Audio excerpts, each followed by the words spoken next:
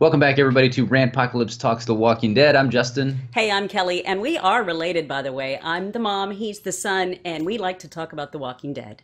Yeah, it's one of our all-time favorite TV shows. I would say it's The Walking Dead and Game of Yeah. Thrones. Those are our two favorites, bar none. Probably the best things on television. Westworld's quickly coming up there for me, at It's in, least. I it's don't in, know. no, it's enjoyable. I'm enjoying the Westworld.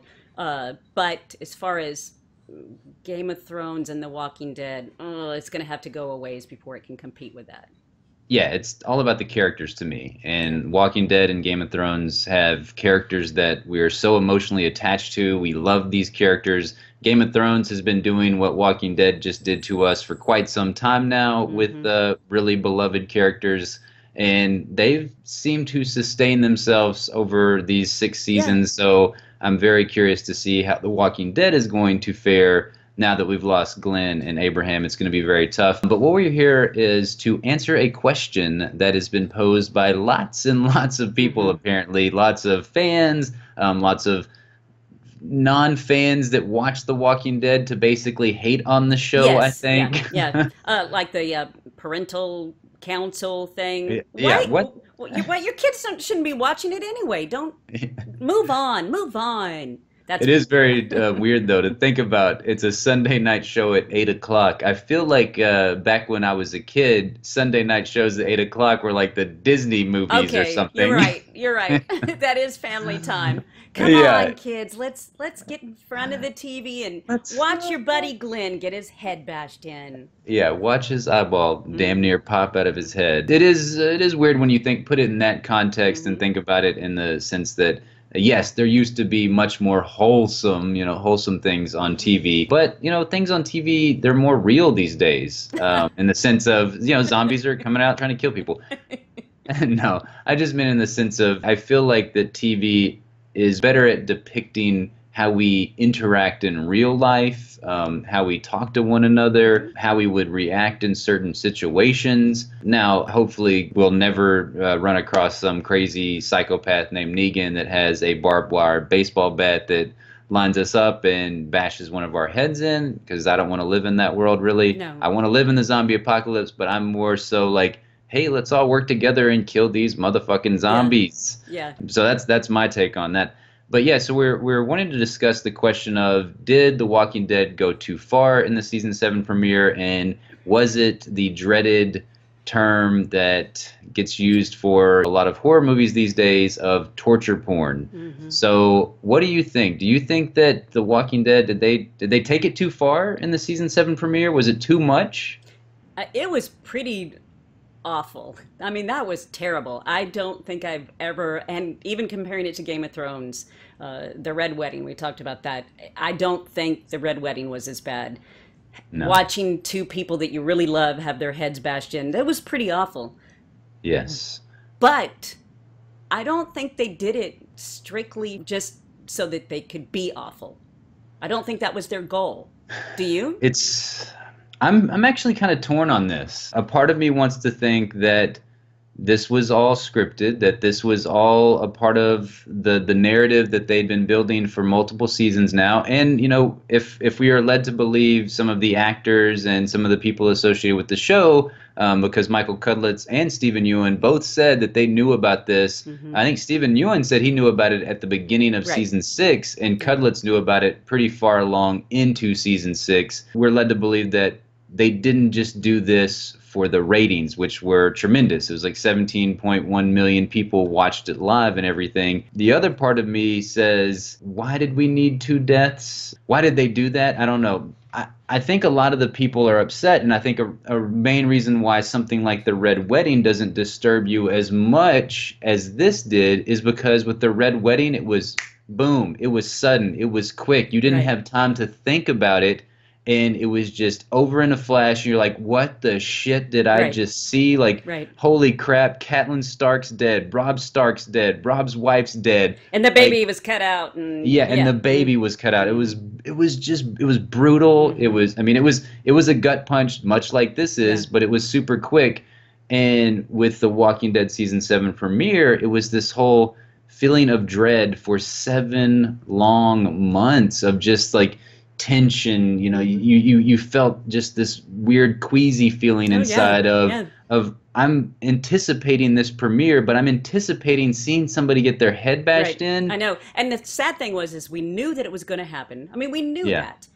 And we kind of had a sneaking suspicion of who it was going to be because unfortunately there were some spoilers out there. So yeah, by June, we had a good idea that it was going to be two and it was going to yeah, be Abe and Glenn. But it didn't matter to me. Even with the idea that I knew, yeah. once it happened, it that was unbelievable. I felt sick to my stomach. I literally thought I was going to throw up. I No, it can't was. experience. I don't know anything I've ever experienced on television that way. No, I can't think of any.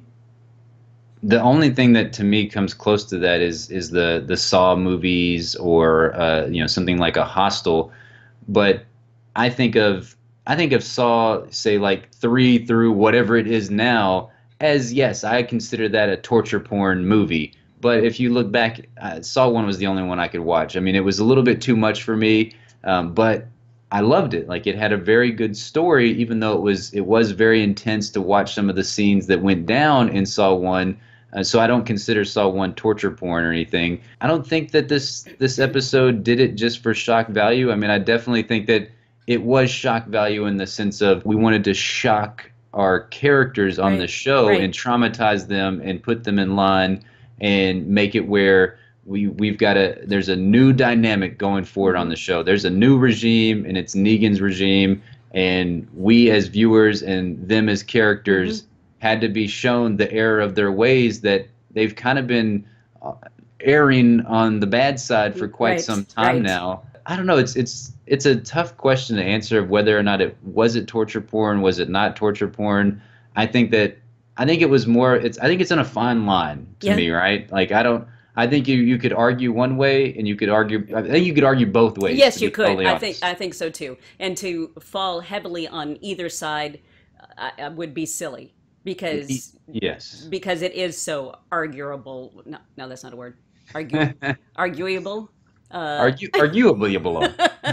and I have friends that are huge, huge fans of the show that I'm not sure if they're going to keep on watching after Sunday's episode. Yeah, I'll be interested to see what the numbers are for next week, whether or not it's a super dramatic drop. But I think it's going to go up. I no, think I the don't. numbers will be higher.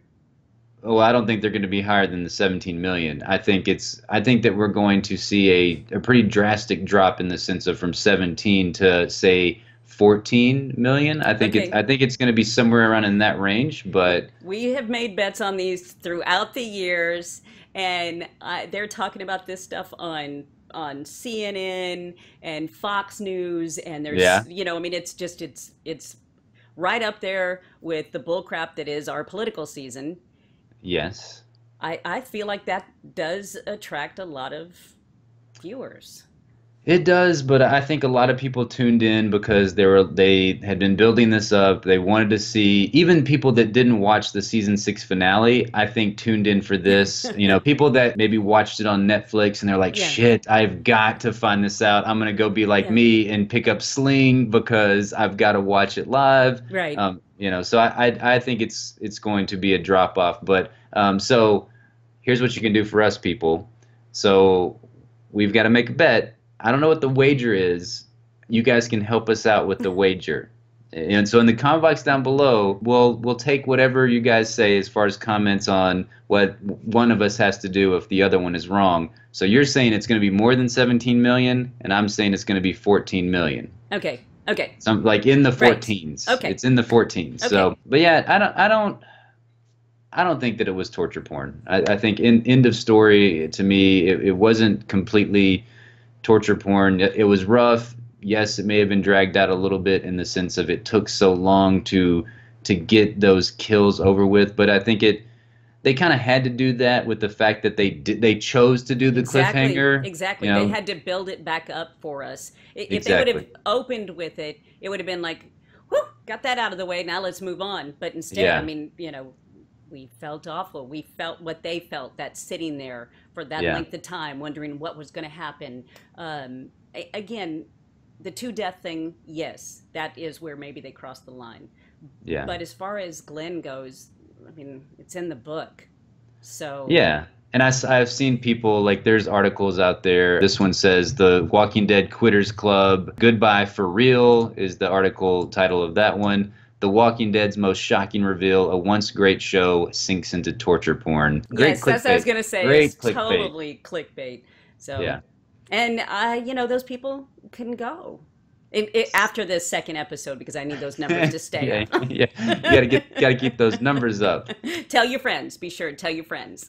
Yeah. View. Yeah. Watch the show for Kelly, but no. Some of y'all drop out for me. Um, I think the underlying point and theme of episode 1 is that the show is back to being about Rick Grimes, and that is the focal point of the entire story of The Walking Dead is Rick Grimes. And sometimes we get away from that, and I felt like that brought it back home of this is just destroyed Rick, and I feel like it had to be the brutal way that it was because of some of the ways that Rick has treated his enemies in the past, and now I think that this will give Rick some humanity, I think, going forward in the future to say, like, shit, maybe I shouldn't take a red-handled machete and slash some dude's head off just because he was trying to survive in the Right. zombie apocalypse Exactly. as well. Hmm. But yeah, let us know what you guys think. Was The Walking Dead Season 7 premiere torture porn? Did Scott Gimple and Nicotero and crew take it too far? Let us know in the comment box down below. Thanks so much for watching. Hit the thumbs up if you like this video. We hope you guys have a fantastic day. See ya. Bye-bye.